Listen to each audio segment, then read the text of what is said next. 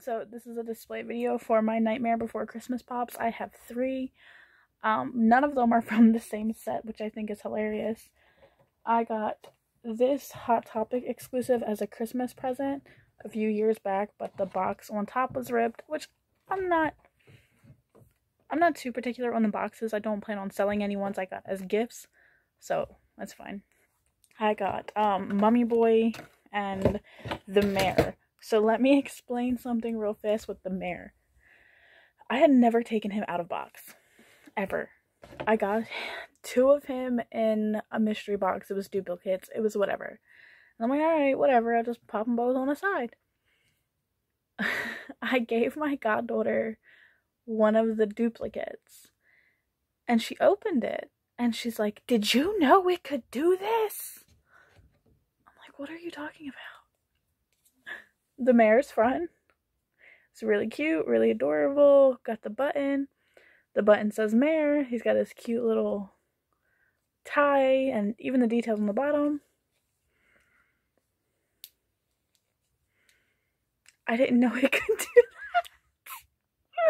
I didn't know it could do that. I never took it out of a box. And this is like one of the reasons why I understand people are out of box like displayers. They take them out and they put them in front of the box, so they put them up on shelves. I did not know it could do that. That's so cool. She showed it to me and I'm like, oh no, I didn't know that. That's so cool. And she's like, you're not a real collector. Now mind you, she's 10, but she was like 9 at the time. And I think that's just so funny. But he is super cute. And he does not stand up by himself. He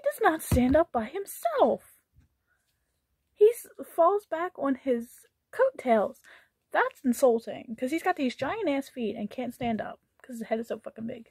But anyway, next up is Mummy Boy. I did not know he was part of Nightmare Before Christmas. Let me explain why. I don't like the movie. I like it to watch it maybe once a year, maybe, but I'm not one of those people who watch it every fucking day. My sister, all the time's obsessed with it. I could love it or hate it. I just tolerate it. So I didn't realize he was part of Nightmare Before Christmas when I bought him. I just thought he was cute.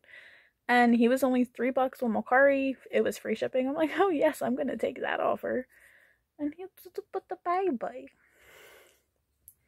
But lastly is the Jack Skellington Hot Topic exclusive. I actually do love the Jack Skellington pop dolls. The first ones I had ever bought were not for me, they were for my sister. It was Jack and Sally. And she had them for a while until she gave them to my youngest sister, which is my goddaughter. And now she has them, but I think she lost them, which is cool. Like, it's whatever. But yeah, which Nightmare Before Christmas pops do you have? Which ones do you want? Please comment, like, or subscribe, and let me know what you think. Also, check out the links in my description for my Instagram, OnlyFans, TikTok, and Fansly. Support a hoe, because I'm a broke bitch who quit my job a few months ago because they were torturing me, quite literally.